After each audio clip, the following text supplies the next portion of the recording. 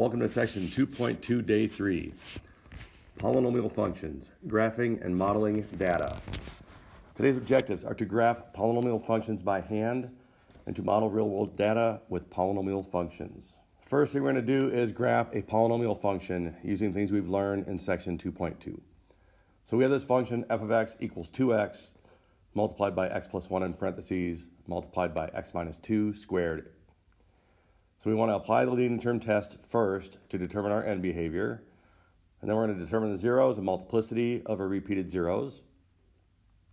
And then after that, we're going to fix some points, which will be on the next slide, and we'll graph from that. So first, the leading term test. If we were to multiply this thing together, we would end up having 2x times x, and then the last part, that binomial squared, would have an x squared in it. So our leading term would have 2x to the fourth. And we're going to use this 2x to the fourth to determine our end behavior and what our graph should look like. So first thing is end behavior. Since this has a power of 4, it's an even power, it's going to resemble a quadratic. We have a leading coefficient that's positive, so it will be going up on both ends, just like the quadratic would. So we have to do our end behavior, the limit as x approaches negative infinity for our left end of f of x is infinity. And the limit as x approaches positive infinity of f of x is also going to infinity. Remember, whenever we do end behavior, we must use limit notation when we're doing this. All right, next we're going to determine our zeros and if there's any multiplicity for any repeated zeros. So first our zeros, the 2x, our zero is going to be 0 for that first factor. The second factor is going to have a 0 of negative 1. And our third one will have a 0 of 2, and this has a multiplicity of 2 because it's a binomial squared. So this solution happens twice. Now, if you recall, when we talked about multiplicity the other day, if we have an even multiplicity, we are only going to touch the x-axis at that point. So in this case, we have a multiplicity of 2. We are just going to touch. And we have what we call tangent. This curve will have a tangent. The x-axis is tangent to the curve at 2. If we have an odd multiplicity like 3 or 5 or 7, we are going to cross the x-axis at that point. And we need to use these for when we actually graph our equation. So we have this function again, same function we've been working with. We already know our zeros are 0, negative 1, and 2 with a multiplicity of 2. We need to find additional points so we can graph our equation. So we want to do additional points. We want to find points between our zeros. Let me set the graph up first, and we'll see where the zeros are. All right, so our zeros are at negative 1, 0, and 2. We're going to use these. We want to find another x value between the zeros. Well, between negative 1 and 0, the best one to probably use is negative half. So we're going to see what happens at negative 0.5. We're going to plug it into our function. And if you do this, you get back negative 3.125. So negative 0.5 is going to go down to negative 3, so it's going to be right around in here. Then we're going to do one between our next zeros, between 0 and 2. The halfway between is 1. Generally, halfway between is a good number to use. Just use good integer values if you can find an integer. The first one I couldn't use an integer, so I used halfway between. Otherwise, try to use integer values. We are just looking for the shape.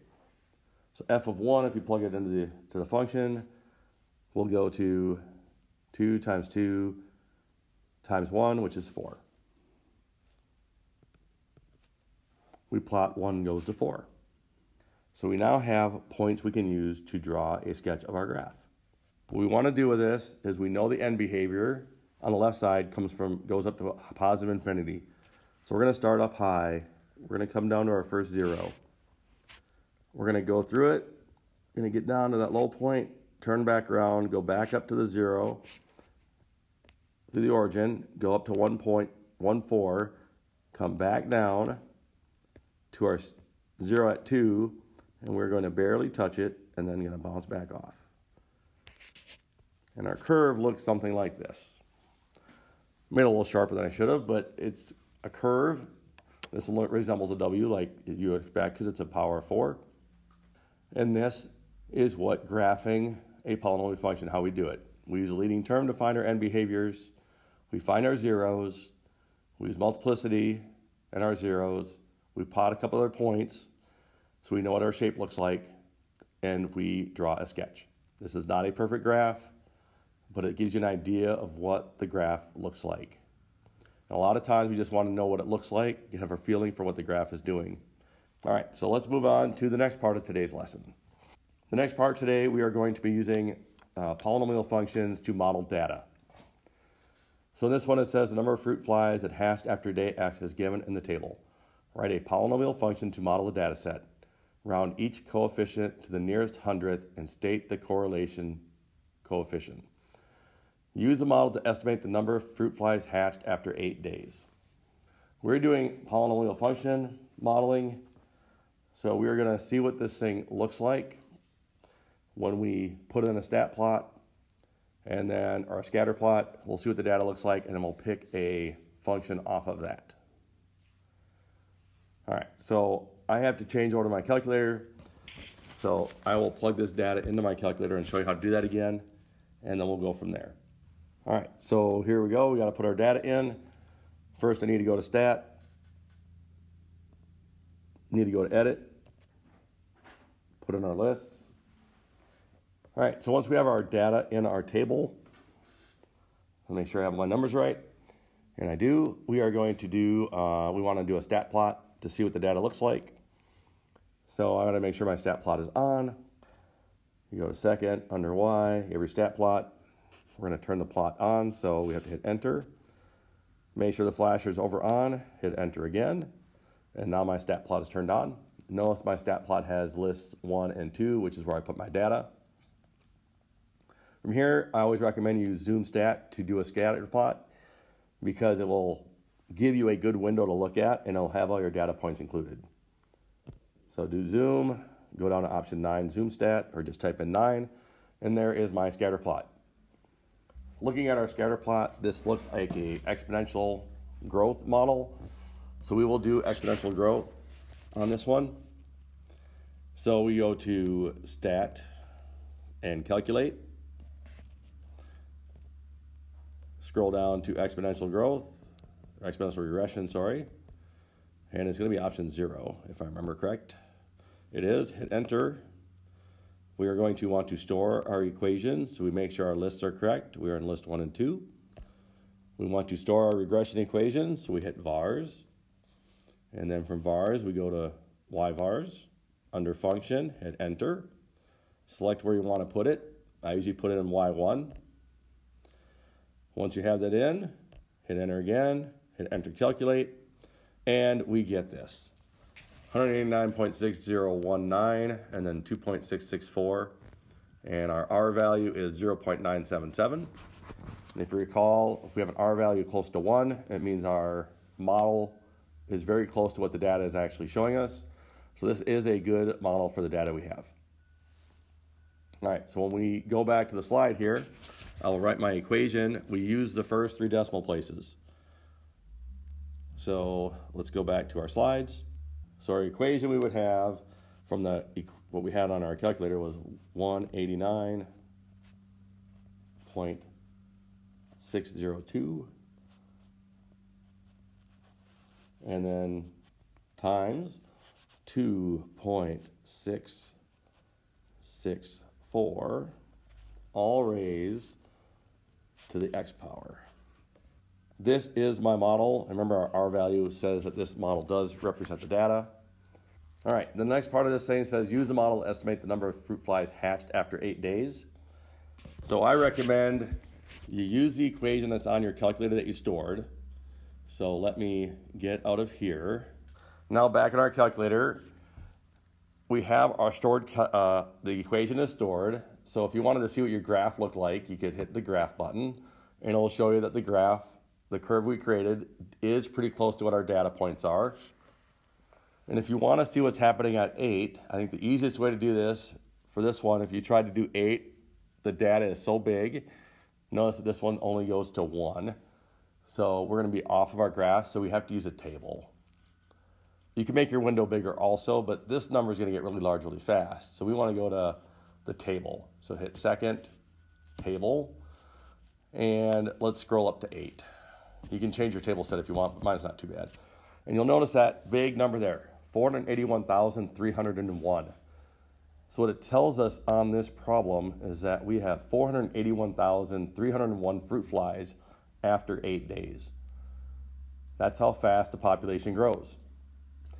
We actually use fruit flies for science experiments for this reason, because we can do genetic experiments with them because they repopulate so fast, and they can see what's happening between the different generations as they tweak different genes. Now we have another set of data that we're going to put into our calculators. So put year 1, put the years in list 1, put the population in list 2, and then we will do a scatter plot from this and try to see what function would represent the data. All right, so let's do that. Let me pause now while I put this stuff in my calculator and we'll resume. All right, next we want to do is go to plot our data, so go to zoom. We now have our data in our table, in our list 1 and list 2. We want to do a zoom stat so we can see what our scatter plot looks like. So option 9. There is my zoom stat.